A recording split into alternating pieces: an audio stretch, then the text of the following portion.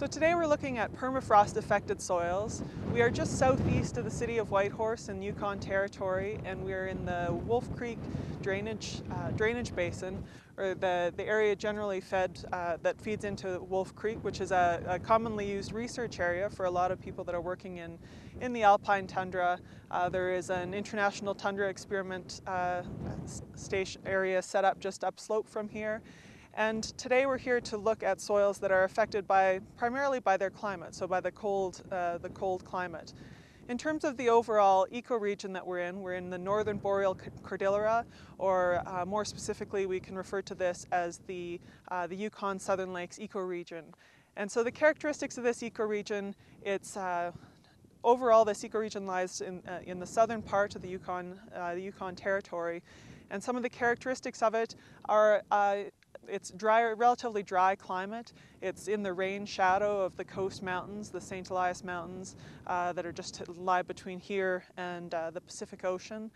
And so it tends to be fairly dry, on the order of somewhere between 200 to 300 millimeters of precipitation per year. And so of that precipitation, about 1/2 to 1/3 of it falls as rainfall in the summer months, the remainder falling as snow. So that relatively dry climate contributes to the vegetation that we see here. Now, right in this particular location where we are in a higher altitude region of the northern boreal cordillera, and so what we're looking at is basically an alpine tundra system. So in terms of the vegetation at this elevation, we've got a lot of dwarf birch, so a lot of low-lying birch species around here. We've got some salix species, some dryas. There are some low shrubby willow around here, a few grass species, and then a whole range of lichens as well. And so what we can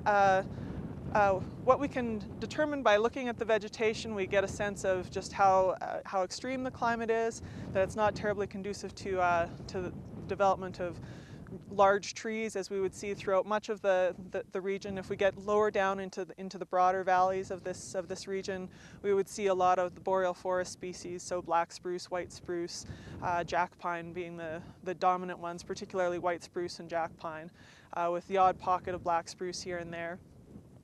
But overall, this would be the major characteristics of this. In terms of the parent material that we're looking at here, we're dealing primarily right here with a glacial till parent material. So much as we've seen in some of the other soils that we're looking at, the glacial till parent material is the material that was deposited by the melting glaciers. It hasn't been reworked in the same way that a glaciofluvial or a glaciolacustral material would be, and so it's actually tends to be a fairly poorly sorted matrix. So a lot of stones mixed together with sands and finer fractions. Overall, in terms of how we could tell that this is our parent material, when it comes time to actually look at the soil, certainly the poorly sorted matrix is a dead giveaway. The generally hummocky topography around here is another indication that that's what we have.